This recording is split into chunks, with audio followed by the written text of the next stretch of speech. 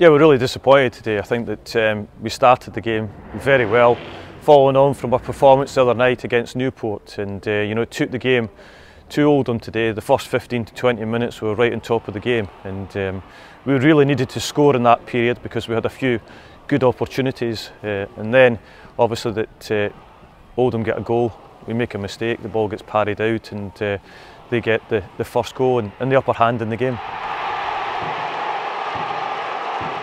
Yeah, we started the second half well, and we got ourselves into a situation where we played, a decent ball into the strikers. We got a flick on, we got runners beyond, and we got a well-taken goal from Carlos at the back post, and that enabled us to get ourselves back even in the game and give us a bit of confidence. After going in 1-0 at half-time, we then took the game to Oldham again, where we had some good play, and then we get a chance. Cole Stockton has a good opportunity. I thought he was excellent today up front for us, holding the ball up. His linkage play was very good, and we don't take that opportunity.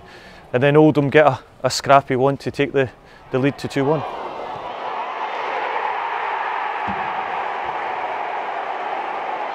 From our point of view, we still got the ball into good areas without finding that second goal today, and we've tried a number of different situations where we have the ball in wide areas, balls narrower into the 18-yard box, but we haven't taken that opportunity at the goal to get us back to level terms.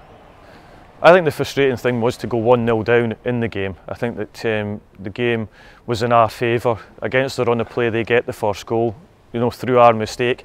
And then the other frustrating thing is that we don't take the lead when we get back to 1-1, when we have the better of the opportunity in the game. The best opportunities fell to us. After that, when it went to 2-1, the game became very open, and then Oldham had some good opportunities to maybe extend the lead.